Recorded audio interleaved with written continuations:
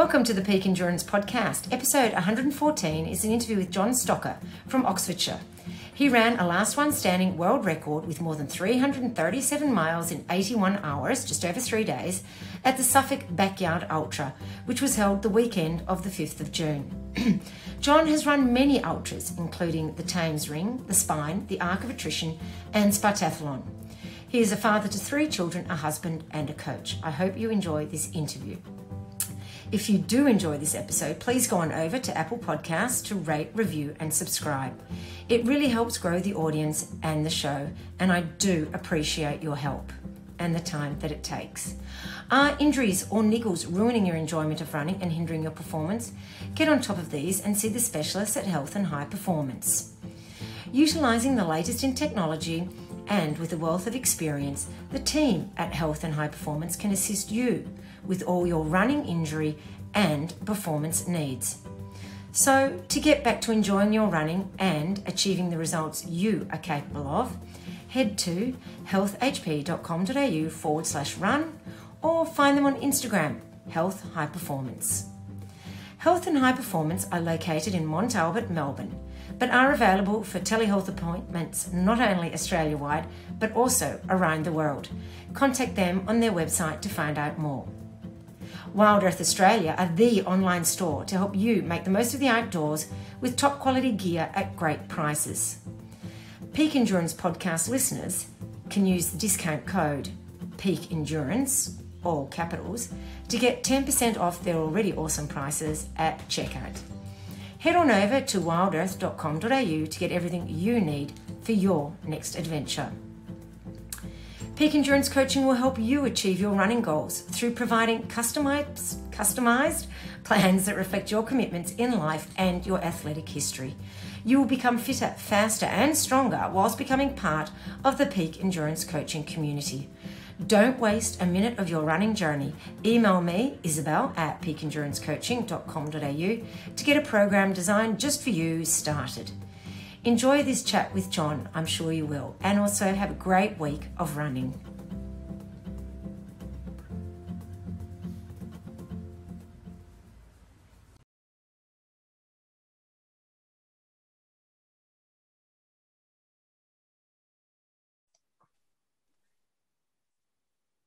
Hi, John, and welcome to the Peak Endurance Podcast. Good morning. How's it going? Yeah, very well, thank you. You just got back from a run, you were saying. I just made it around in time just to get back, throw a clean t-shirt on and be here ready to have a chat with you. Excellent. We're very pleased that you're able to make it. Now, just for anyone who doesn't know a lot about your background, can you tell the listeners a bit about yourself, your athletic background, and how you got into ultra running? Okay, my athletic background really started with my work. I'm a personal trainer. I had clients that wanted to do 5 and 10Ks. And at that point, I lifted weights and I didn't run. I couldn't run a mile. So I had to start working on that, because taking a client out and being the one struggling and have your client pull you around just really didn't look right as a personal trainer. No. So that kind of got me going back in the 1990s. I did marathons back there and started doing marathons and feeling that they just weren't enough. We'd get to the end of the marathon and it wasn't tiring enough. So after that, after thinking marathon was the biggest distance in the world that anyone could ever run, you get introduced to this ultra running community and it blows your mind slightly. And that then kind of like snowboarded quite quickly into going to the 50 milers, to the 100 milers, sticking around the 100 milers for a little while, trying to get quicker, but realizing that I was never going to be that fast guy at the front. I was never going to be the one that was shot off and did it in under 17 hours. So instead, I looked for more distance, and that kind of like led me to go further instead. Yeah, no, that's fair enough. How many 100 milers did you do all up? Do you know? 4, 8. I think I've done over 1,200 milers. Oh wow, that's a lot. That's awesome. Now, you recently set a record at the Suffolk Backyard Ultra, completing 337 miles, or for the Australian listeners, 542.57 kilometres, in 81 hours, being the last one standing. Now, congratulations on an absolutely amazing achievement. That is awesome. Yeah. So what made you enter this race? What made you want to do this race? Okay, I did the race the year previous, and it was my first backyard ultra. It had been changed to October, so it was quite bad weather. It was 12 hours of darkness, and for me, that was the one struggle, was 12 hours of darkness. But enjoyed the race, had a great time, and won the race with 41 loops. Oh, okay. Yep. In winning that race in 41 loops. And I know we've had banter, myself and another runner, about this. Is the gentleman that came second handed me the trophy and said, "I'll let you win this year. Are you coming back next year?" And that enticed me to go back, just to make sure that it wasn't a fluke and that I was able to put my name to winning that race. So hence going back again and giving it another go. Yeah, so, well, it definitely wasn't in October. So how many hours of daylight did you have this time then? Well, in this time, there was literally only 5 hours. So only 5 hours of darkness this time. That's which awesome. 5 loops, absolutely brilliant. No problem with that at all. They kind of came and went before you realised you were going through darkness. It was it was lovely. Yeah, that would make a huge difference. And what was the actual weather like? I think it's one of the hottest weekends we've had here so far. So we had in October, it was raining for the whole weekend. And this time we got burnt and it was 23, 24 degrees and there was no clouds in the sky. I run better in the heat. I suffer a little bit in cold weather. So the heat, weather and hot, I'm cool with. I'm okay. Okay. Well, that was fortunate for you then. So how does doing this sort of a race compare to doing, say, 100-miler? And probably bad for me to say, but I guess I feel that maybe it's slightly easier doing this because you've only got to you've got to stay switched on for those 4 miles, that one loop. All you've got to concentrate on is that one loop. You don't want to think about any further than that. You think about the one loop that you're on, and that's it. You go back to your tent or back to your chair, you reset, and you do another loop. The 100-miler, you're already concentrating on that 20, 30 miles down the road to hit checkpoint 2 or 3, and it's that continuous onward battle. I find with this, I'm able to reset. I get to the tent, and I've just got to do one more loop. Yeah, yep. And you don't find that it's sort of you get out of your rhythm by having that stop? No, I find if I can set the pace in each loop, so I'm trying to hit the mile marker at exactly the same time each loop, trying to run my own race, then I find that I'm not getting too rushed or getting too out of sync, really. I get back to the checkpoint with roughly 13, 14 minutes to go each time, enough time to have something to eat or just sort out any problems, any feet problems, and then back up for the whistle and off we go again. Yeah. So you find 13 or 14 minutes was optimum for you? Plenty. Any more than that, and I just feel like I was cramping up. I was getting too stiff. Yeah. That was enough to get a small amount of food in, 300-400 calories in, let it digest, have a sit for a few minutes, and be ready to go again. I was almost thinking that was quite a long time. You didn't find that too long? No, I found by the time if I had something hot or food-wise to eat, you'd have that down. You'd sort out your feet. You'd be sitting there waiting for the whistle. Usually I'd finish ready, so the 3-minute whistle would go, and I'm just about ready to go. Yeah, fair enough. How do you train for an event like this when you don't know how long you're going to be out there? That's a really good question. I don't know. I guess it's keeping your consistency with your training, doing the back-to-back days with your training, doing the longer miles, but also, I don't know, I guess it's just trying to also train mentally for that longer period. I guess by doing the 100 miles, you've got that mental state that you can go further, but not knowing how far this one's going to go. I've been fortunate that I've done further distance in my running career, that I have gone further than that, and it's been able to keep me going for longer. Yeah. Yep. And so when you did train for, you talked about back-to-back days, did you ever do like 10, 12, whatever hours of doing, that kind of 4 miles and then, having a little rest and doing it as the race structure? Yeah, no, I never got into practicing like that. I know a few guys have been out and they've done the 4 miles, and they've done some of the online challenges that replicate what they do in the backyard race, where they do every hour go out and do another 4 miles. But I never went and did that as training. I'm guessing the weekend before I ran the Grand Union Canal race of 145 miles. Seriously? I'm guessing that helped with training. I guess that gave me a good taper run ready before the race. I was going to say, was that your taper run? That was my taper run. It didn't go to plan. I ended up a little bit of a sunstroke and a little bit of hypothermia, but we were able to march it in. We still got there, and it was kind of like a learning lesson ready for the following weekend. And did you rest that week, or did you run? I'd be lying if I said I rested, but I did do a few miles, not too many, just a few miles just to tick the legs over. I did some core work and some strength work, and then the rest was waiting for the race. So you would still do strength work with weights the week of a race, or just body weight? Probably strength work with weights as well, because I enjoy it. Wow, you must have amazing recovery skills. Most people that have asked me so far have asked me if I have a coach, and I can tell you now I don't have a coach. I don't think anyone would enjoy coaching me at all. I mix my weights and my core work in on the week of a race. I try to stick to the same routines. Maybe 1 or 2 days before a race, I might bring the mileage down. But so you don't really taper at all?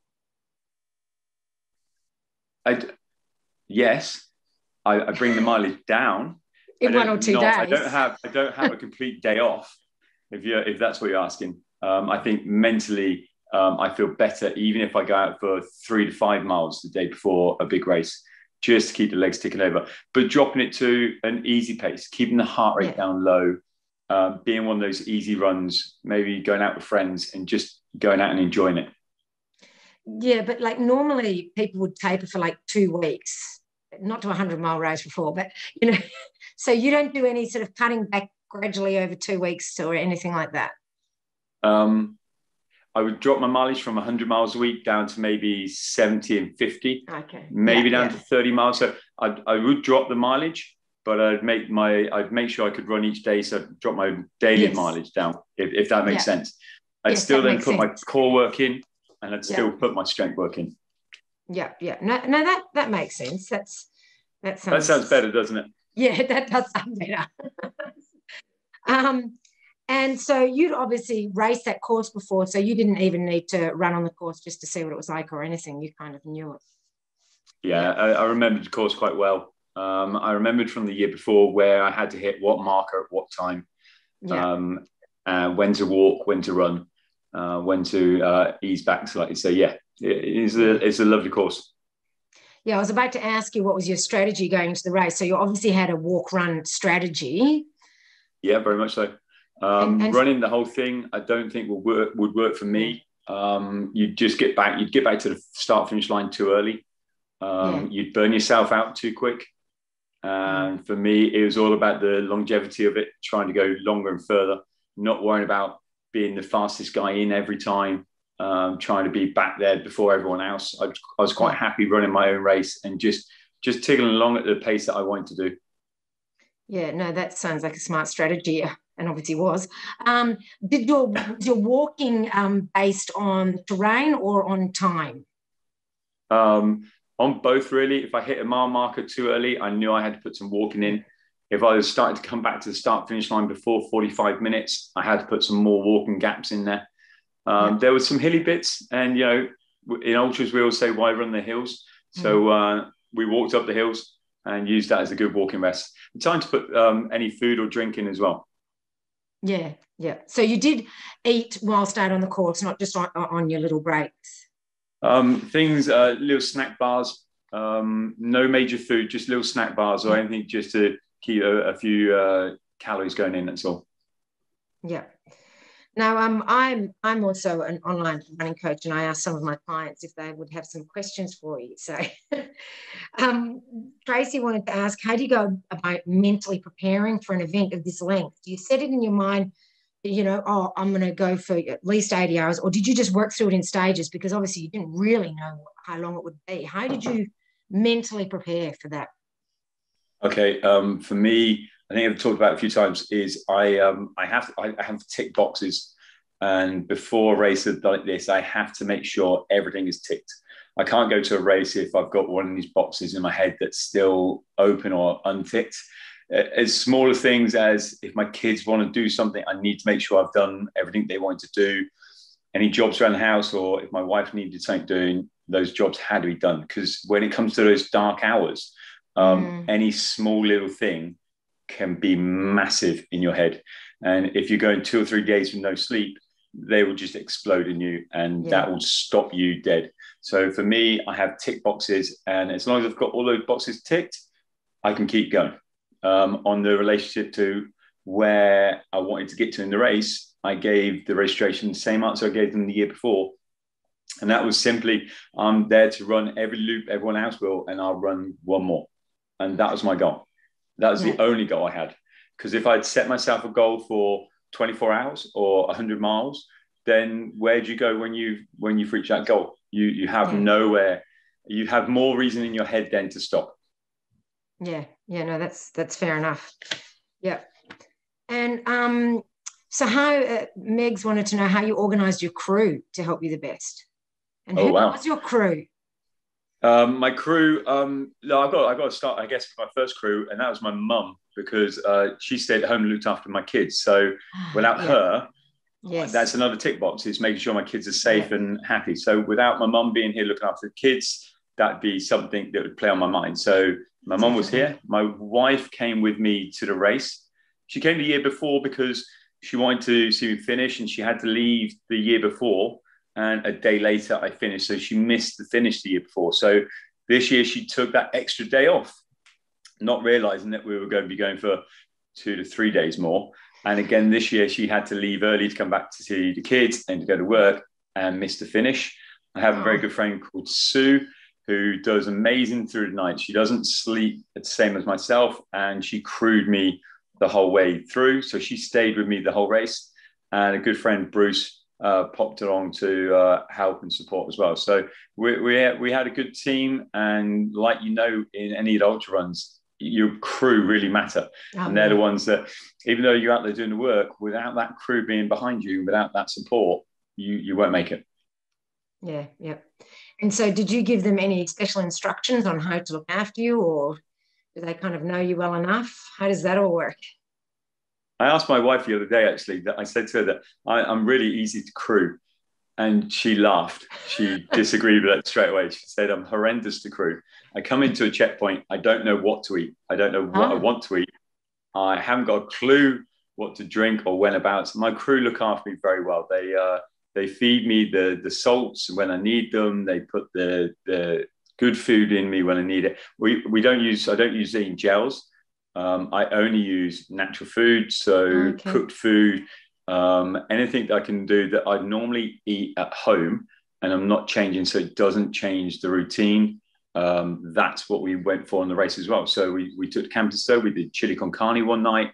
We did pancakes. We cooked beans, just normal food, and they looked after me really well. Yeah, that's awesome. And that's great to know about the food. I mean, I can't imagine going for 80 odd hours and having gels. That would just be... It destroyed me. The only supplement I use, and the only one I have to mention, is Tailwind. Tailwind cola flavor with extra caffeine. And I use that through the evening slots. As soon as we'd done the evening slots, then I'd come off the caffeine and just go back to water, and just use water around the loops. But through the evening, that was the one thing that kept me going, was the Tailwind caffeine. And so you didn't use electrolytes at any other time of the day then? No, I found using the food was enough. It kept enough salts going in. The water was great. As many ice creams and ice lollies as we could get hold of to keep us cool. It went really well. Oh, that's good. So you didn't suffer from gastric distress at any time? No, not at all. Had really, touch wood, had really good race. Food went in well.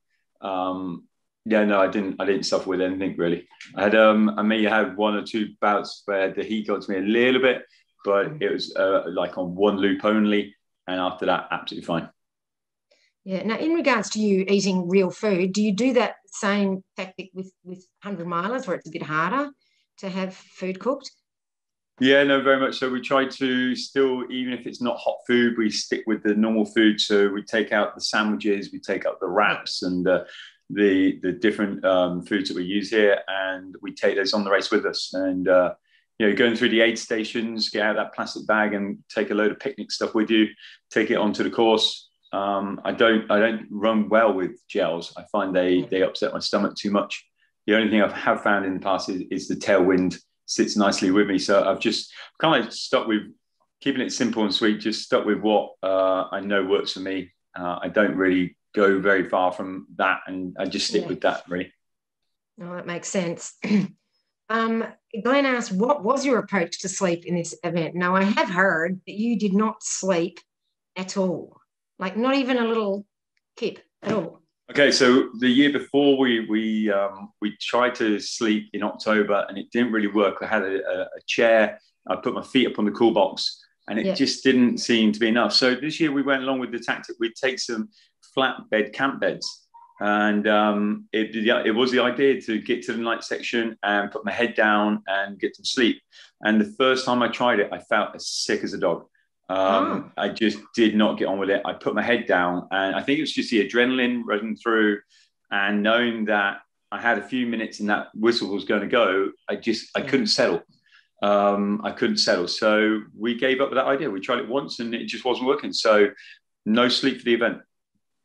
So how do you deal with that sleep deprivation? Like for myself, I find I get all wonky, and like you don't get any of that. My wife calls it like watching dizzy dummies. They come into the checkpoints and then they go back out again. They're like dizzy dummies. But it's quite okay. I found the first night went quite quickly. Being over 5 hours, it was over and done with quite quickly. As soon as that dawn chorus hits, it's like switching a light bulb on, and it's a brand new day, and you're ready to go again. Yeah. Night 2 was the only wobble I had. I went past in the forest one section, and then in my head I thought I'd done the next section already. And I arrived at that section. It was like, wow, okay, I thought I'd done that again. So that was the only part really that I got that tired. During the day, absolutely fine. Wow, that's amazing. I heard you took a bit of a fall on your last lap. Was that because of tiredness, or just because kind of you knew it was the last lap and maybe you stopped concentrating as much? It might have been something to do with that, or it might have been that when we left on that loop, we didn't know it was going to be the last loop, because Matthew had gone out ahead of me. It was the one loop. It was 8 o'clock in the evening, and talking about those tick boxes, one of my tick boxes is to make sure I ring my kids and say goodnight. So I was on the phone doing a video call with my kids saying goodnight. But I'd fallen 10 minutes behind in time. So where I wanted to be, I was 10 minutes running late. Oh no! I came into the forest. I knew I could make those 10 minutes up, and maybe I'd have a shorter stop on this loop. I was okay with that because I ticked the box. That was it. I had to make sure. Yeah. As I went into that forest, Matthew was walking back towards me, and my initial thought was, "Have you dropped something? Have you lost your headphones?" Not to think he was going to turn to me and say, "I'm out." That's it. He finished.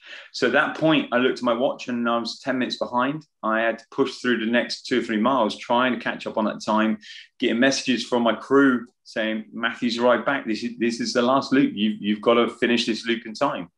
And coming, I'd already fallen a few times in the loops before, just with the tree roots are so small in the forest. Coming out on that last loop, we all have it, don't we? We all have that last lap that we have in our head, that we want that music in our headphones to be playing. We want to come in, run into that tune. And I was just getting the phone out ready to do that. I was pushing hard, and I must have caught a little tree stump on the foot, and I went and I hit the floor hard, and it was concrete that I hit. And I went down and I laid there. My phone went across the road. and I laid there, and I actually laid there, and I thought that I'd messed it all up. I thought that was the end of my race. I thought I couldn't breathe, and I was just laying there, and it took 2 or 3 minutes for me to get up. Wow. Lots of pain in the ribs, and just kind of wobbled along the road a little bit, hobbled along, got to jogging, got the music playing, and realized that I had about half mile to go. I think if you look at my splits, I think each lap was either 46, 47 minutes. This last lap, I came in at 52 and a half. So it was touch and go. I really worried that laying there that I'd messed it all up. But we got up and we finished it. But it's been a few weeks now, and we've still got pain in ribs. But we're getting there. Okay. Yeah. But yeah, rib pain can stay for a while, unfortunately. It hurts. Yeah.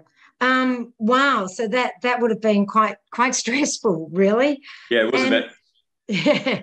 So, I mean, like as you were heading into, 80 hours, were you starting to wonder how long it would possibly go? You weren't thinking about that at all? You were just thinking one lap at a time, or? Yeah, still trying to keep that motion that just, one loop at a time, just tick them off, and each loop is fine. I didn't really know what the mileage was. I wasn't trying to count the mileage, and I wasn't trying to count the loops either. I just left it. We knew we'd broken the European loop. The race director, Lindley Chambers, told us that. He then advertised to us and dangled that carrot in front of us that 9 more loops and it's the world record. And when I went into this race, I didn't even know there was a world record or a European record in it. So I went there just to go there and run a race and win it, and hopefully make my kids proud and bring a trophy home and show them, what I can do, and try and get them out and doing stuff. And that was the whole reason for going there. When we broke the world record, I think that's when maybe me and Matthew, I think we now hold the record for the longest head-to-head battle, 44 loops. So 44 loops, just me and Matthew going round. Oh, wow. Okay. So everyone else had dropped out. Yeah. Everyone else had dropped out after 37 loops. Me and Matthew went round 44 loops on our own. So it's the record for the biggest head-to-head. Yeah. I think after we broke the world record, it then became obvious that neither of us was going to drop easily, and it was going to take something. So I think then race head came back on again, and I think mental tactics. I think both of us put headphones back in.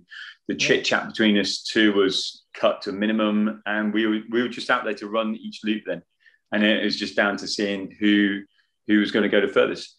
Talking about Matthew, there was no signs of him on that loop when he went out in stopping. That's the, I guess, I don't know, scary thing, that he was ahead of me running absolutely fine and going fine. And it was only and in an interview he said himself, he got to the edge of the woods and looked around and didn't know where he was or what he was doing until he looked down at his shorts and saw his race number, and then went, aha, I'm in a race. And then just went, no, I've had enough. Yeah. And it's literally, so physically, I think Matthew could have gone further. Mentally, that's it. The switch went, and that was the end of his race. Yeah, and I think once that goes, once that goes, that's nothing you can do. No, that's right. Yeah, wow, that's amazing. So do you have some high points from the race, like particularly moments that really were enjoyable? I think I enjoyed the whole thing. I enjoyed the whole race. I didn't really find any part of that race a struggle or a problem. I didn't come back to the checkpoint saying, oh my God, I want to go home. Let's go. It went on longer than what I expected it to. I was able to keep in touch with the kids and keep in touch with home. So I was happy with that one. The weather, I enjoyed the weather more because it was hot and sunny. So I quite enjoyed the heat out there. I enjoyed all of it. I got to run with some great guys on the first 24 hours before everyone decided to leave us to it. I got to run with some great guys that I'd met the year before. Carl and Matthew, two great runners there that, for the first 24 hours, I hung with them. And it was almost like 24 hours of just catching up with other runners and seeing people and just chit and chatting. It was great fun. It was. Yeah. So how many people started? I think it was I want to say 129. Wow. So how did the course, or how did it change running the course with, 129 people out there compared to 2 people? Yeah, it's not as busy when it's only 2 of you. And there are sections where if you're not running together to make a world record or a European record and you're out there on your own, there's sections where you are on your own. That maybe Matthew's gone on a quick lap and I haven't seen him for the whole lap. Or maybe I've gone ahead of Matthew and he's struggling slightly, and you don't see each other for the whole, because it's quite short, tight turns. You don't see each other for maybe a whole lap. You get back in and you sit in your tent and you wait to see the other runner come back in again. So that gave you space to run. When it was 129, it was going off in waves. Obviously, COVID restrictions, it was in waves. So you were restricted. So you're only in your wave. But that was okay. It kind of like, it was nice. It was nice to have that company. It was nice to have other people around you. Yeah, it was okay. It was good. Yeah. So when it was just the 2 of you out there, were there any, sort of mind games going on, or were you just happy to run together and just see what happens? I think to start with, there was definitely mind games, because after it was just the 2 of us, it was no talking, headphones in, head down. Until someone advertised to us the European record and said, look, guys, if you guys actually run together, if you keep each other going, you could beat the European record that was only set 2 weeks earlier. So I felt at that point, kind of we got together and we ran with each other. We walked sections together. We stayed with each other. We came in early morning. We'd broken the European record. Then after that, tiredness had kicked in a little bit then, and going around the loops, you kind of get to know each other a bit more. I knew Matthew before the event anyway. I'd run with him in Spartathlon. And we chatted about it being slightly unfair, the race where one person's going to walk away with the records, one person's going to walk away with nothing.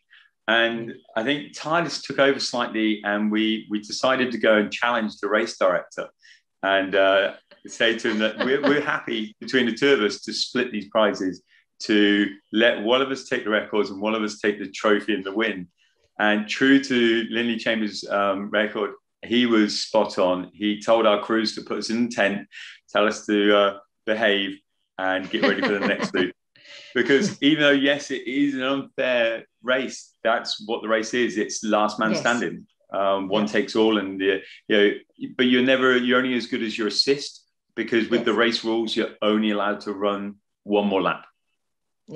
So as soon as number 2 drops, you can run one more on your own, become the last man standing, and that's as far as you're allowed to go. So there was some talk out there, but we got put back in our place by the race director and just told to go back to it. I think after the world record was set, that's when the real mind game started, and that's when you were just high and by at the start. One would go off running. I always made sure I was the last one out of the start area. I never went out the start area first. I was always the last one out that start area. Why there was no need to rush. Everyone left there in a hurry, and I was quite happy to walk the first corner and walk the first straight, and then start jogging. And just it was my thing. I always wanted to be the last one out the corral. I was never the last one back, but I was always the last one out. No, that's fair enough. And can I ask, what was the song that you were trying to get on for the finish? I think it was no, this is really bad, isn't it? I think it was probably my one I was trying to get hold of was This Is Me theme tune from The Greatest Showman. I love that song. Yes. So that's great. That shows me, doesn't it now? But This Is Me. It says it all, isn't it? You take me as I am. No matter my battle scars or not. This is me, and this is who I am. Yeah. No, I like that choice. And it's a decent length song too, so it would have lasted a while. It gave me enough time to get into the finish. Yeah, exactly. So how has your recovery been? And seeing as you're so good at recovering, or do you do anything special to help you recover so well? I try to make sure that I get plenty of sleep afterwards. I'm not very great at that. I got home at 4:30 on the Wednesday morning after I've been brought home. I slept for 2 hours, then I stayed up for the rest of that day, mainly because I wasn't prepared, I guess, for the media storm that was just about to hit me and hit my phone. it didn't stop for the whole day. I went there to, as I said before, I went there to run a race. I didn't expect to come away with a world record or with the attention that it's brought with it. And I've kind of struggled with that slightly. As of the recovery, by Sunday, I was back out running 5 miles. I air boot. Do you do air boots? Yeah, I know of them. Yeah. Air reflex air boots. I use those. We use Compex as well. Yeah. But mainly just getting back out there, just very slow, easy miles, ticking it through, not racing, not pushing, keeping the heart rate low, even putting some going out for some walks and getting to walks in there. Because, even with ultras, you've got to walk. So practicing that walking is a great recovery as well. So I'm back into the core work. I start strength work soon as well. I think last week we put 73 miles in last week. So we're back. Yeah, you are, definitely. And so you didn't have any like residual tiredness for like at least a week or something? You were just bang, like it's almost like what you did was like getting rid of jet lag. You just stayed up and you didn't go to sleep. But try to, yeah, you didn't find any tiredness like for the next few days? I'd say I was tired, but my problem was that fall on the concrete. I couldn't sleep. I couldn't lay on my ribs. So it worked against me slightly. It took me longer to catch up on sleep. It's only maybe this week that I've been able to be laying on my ribs properly. I've had to lay on pillows, take painkillers. So at the moment it's my first week probably of proper sleep this week. And that's what, 2, 3, 4 weeks ago now. Did you get them checked out? No. I kind of figured that would be the answer. Does any runner volunteer to go to a doctor and go, by the way, I've just run 300 odd miles, I fell over, I hurt my ribs, and wait for that face of that doctor to go, why would you do that? Exactly. No, I didn't go. Yeah, no. And there's nothing they can do anyway. I was just wondering, I'm guessing they're probably broken, but do you think? Yeah, maybe cracked 1 or 2 there. Yeah. I know on the first few falls, I had them checked at the race and we think they were just badly bruised. But that one, I went down. I wasn't expecting it. And onto the concrete, it took my breath. I laid there for a good few minutes. Yeah, because if you were holding your phone, you wouldn't have been able to put your hands out, obviously. I didn't get any hands down at all. Yeah. No, obviously with your win and world record, you're up for, doing the actual Big's Backyard in America. With the COVID situation, are you able to travel to do that? At the moment, as it stands right today, no. Even though America is an amber state, it's not allowing any commercial British flights into America at the moment. So at the moment, we are literally sitting here waiting to, fingers crossed, be allowed into America. We're hoping when restrictions get lifted in July that maybe that'll be a case and maybe we'll be able to get into America. But so at the moment, I think everyone in the Big Backyard race is waiting to book flights. No one's booked any yet. So we're just holding off and keeping fingers crossed. So you can't get any kind of special exemption as an athlete? I so wish I could, but I don't think there's anything out there for me to be able to pull on for me to get in. If anyone listening to this knows of a way of getting us in there, then please do get in touch. That'd be great. Yeah. But as far as I know, looking at it, that no, we can't get in there. Oh God. Well, I mean, I'm sure it would roll over to the next year, but you want to do it now, so I get that. I would like to give it a go this year. Yeah, of course. So when is that? If you are able to get there? October, 17th of October. Yeah. So it sounds quite a way away, but actually, it's not that far. It's not that far. July's coming. We've only got 2 or 3 months, and we're there. So yeah, it's quite scary thinking that I'm going to be putting my foot on the same line as the greats in the race. I think I might be asked to leave the race if I keep going around asking for selfies with all of them. But that'd be quite. But you're one of the greats in the race now too. You see. I don't see it like that. I see it like I'm just on maybe I've been put in the wrong race, but it'd be cool to be there anyway. Yeah, no, it definitely would be. So, do you have any races planned for before then? Just a lazy 100-miler the week before or something? Have you heard my interviews already? Yeah, no, So Bruce, a very good friend, is doing his first ever 100 miler, and I've got to be there. I've trained with him, and I work with him. So we've got 100 miles in Wales, a coastal 100 miler to do, and then the following weekend, my wife has us booked in to do the Lakeland 50 miler. So 2 back-to-back races, quite close together. Going to do both of those, tick around those, have good fun, enjoy talking to people. I quite like running in the pack as well, running and talking to people as we run. And then after that, that takes us to August. And then then I'll start looking at just the training miles, no more races, and then concentrate on getting ready for bigs. Yeah, fair enough. Those 2 races, would you be doing them at, A race intensity? Would I be, what, sorry? Like A race intensity, like your top intensity, or you talk about talking with people, you're just kind of cruising them, long training runs, basically? Main goal for the 100 miler is making sure Bruce finishes. This is his first ever race. Yeah. This is on him. I'm there just to make sure he crosses that finish line.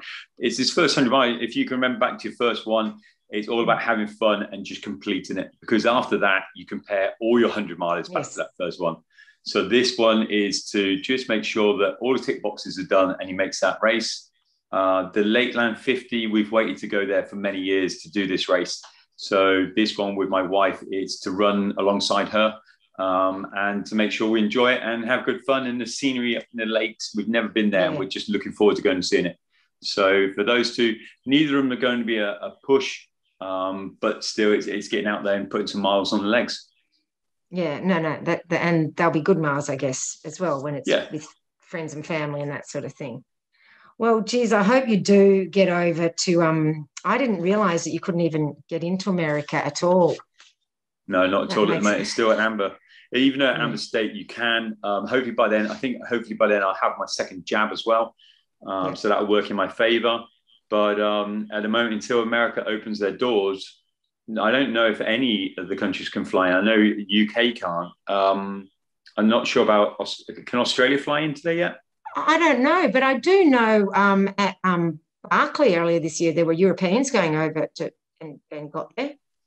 Yeah, some people were doing a 2-week stay in a separate country that as long as they could do 2 weeks in a different country that was allowed in, they were then to fly from there into America. I'm not that fortunate. I can't spend 2 weeks elsewhere to then fly in and spend time there. I need to either be allowed to go there or not really. I think it will open up. I'm sure it will. Yeah. And honestly, I don't know well about Australia, because Australians are banned from leaving Australia by Australia. So it doesn't matter who lets us in. We can't really go. Yeah, fair dues. Yeah. So anyway, and so where can people find you if they want to find you on social media? Okay, so I'm on Instagram, John Stocker Ultra Runner. I've got a page on Facebook, John Stocker Ultra Runner as well. I'm on LinkedIn and I'm on Twitter as well. So I try to cover all 4 bases. I'm trying to get better at doing them. I really struggle at doing them. I do the Instagram quite well, but then I have to remember to do Twitter as well. I put it on LinkedIn. So I'm on all of those at the moment. I'm trying my best with social media and to keep up to date with it and let people know what we're doing and give them a bit of an insight of where we've come from and where we're going. Yeah, that's good. That's good. Yeah, it is a bit of work, but yeah, I know people are interested. So thank you. That'll be good if people can look you up there. Well, thank you so much for joining me today. I really appreciate it. And congratulations on an absolutely amazing achievement. Thank you very much. Thanks for having me on. No worries. Thanks.